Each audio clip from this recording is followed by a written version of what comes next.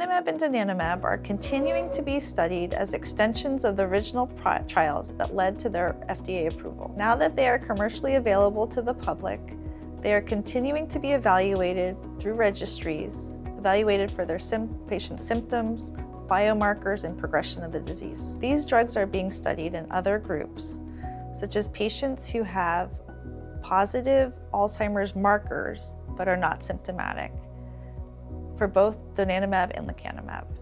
Possibly there will be a trial with donanemab in participants who have Autosomal Dominant Alzheimer's disease.